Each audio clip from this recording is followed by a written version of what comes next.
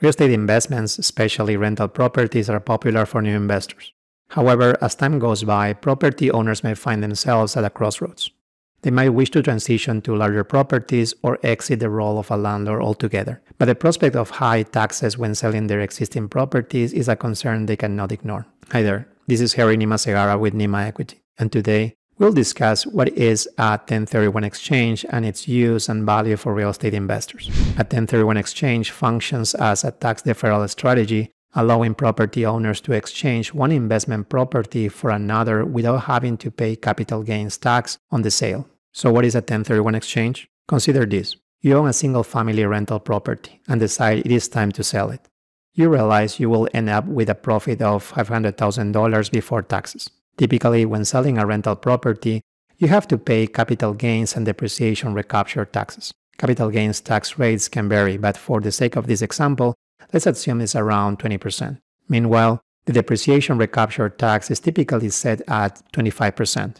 Once these taxes are settled, your actual profit is significantly less than the initial $500,000. This is where the 1031 exchange becomes important. If you reinvest the full $500,000 through a 1031 exchange, you can continue building your wealth without the immediate tax hit. By reinvesting the proceeds from your initial property into another real estate venture, you preserve your capital and are not obligated to pay those taxes, setting the stage for long-term wealth accumulation. Why to use a 1031 exchange? Most individuals considering a 1031 exchange share two key objectives. First, they aim to avoid receiving cash from the sale of their property. And second, they intend to reinvest their profits into the real estate sector, reaffirming a commitment to long-term real estate investments. These investors typically possess substantial experience and plan to make repeated use of the 1031 exchange for years to come. What is worth noting is that 1031 exchanges are specifically designated for investment properties, excluding primary residences from this tax-saving strategy, the path to bigger and better properties. Many real estate investors use the 1031 exchange to progress from single-family rentals to bigger assets, such as duplexes, triplexes, and apartment complexes. The appeal of multifamily syndications becomes evident here.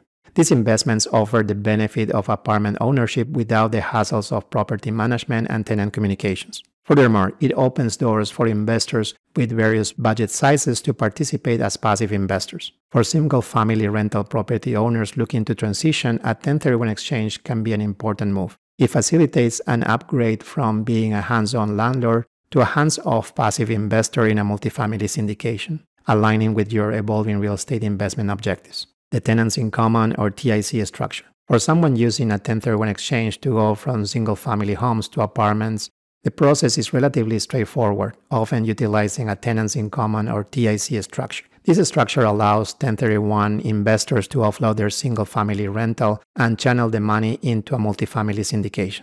Within the TIC structure, 1031 investors assume direct ownership of the bigger asset, a mandatory condition for the 1031 exchange. TICs function as distinct entities, separated from the general partnership in the case of syndications. Importantly, TICs must provide returns to the 1031 investor according to their stake in the property. However, it is critical to note that for investors in a multifamily syndication who choose a more passive route without TIC structure, the IRS classifies their shares as securities rather than real estate. This emphasizes the necessity for a like-kind exchange in a true 1031 exchange, ensuring the transition from one real estate asset to another, not from real estate to a security, navigating the process. To successfully execute a 1031 exchange, a set timeline must be followed. After selling the original property, you have 45 days to identify the next real estate investment where you will reinvest your proceeds. During this period, you won't have access to the funds from the sale. The IRS mandates the use of a qualified intermediary, also known as an accommodator, to manage the transition. After the 45-day identification window, you have an additional 180 days to close on the chosen property. Failing to follow these timelines may result in the obligation to pay capital gains taxes on your profits, the role of a qualified intermediary. The IRS mandates the involvement of a qualified intermediary in a 1031 exchange. Failure to use one may result in automatic taxation.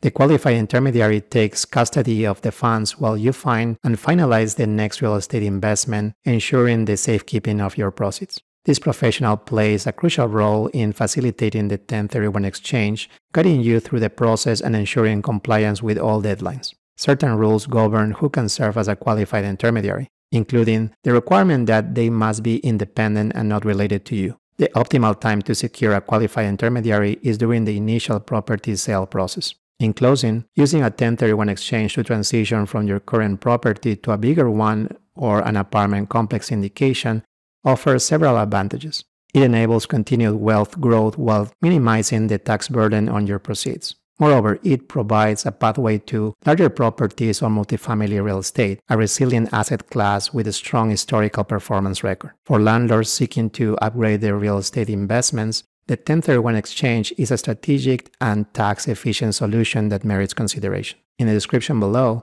there's a link to join the NEMA Equity Doctors Investing Club, where you will learn more about investing and real estate and how they can help you achieve your financial goals. Last but not least, help others find this video by giving it a thumbs up below. Want to hear more about real estate? Make sure you subscribe to our channel. Feel free to share with a friend or a colleague while you're at it. I'm Harry Nima Segara with NEMA Equity. Thank you so much for watching.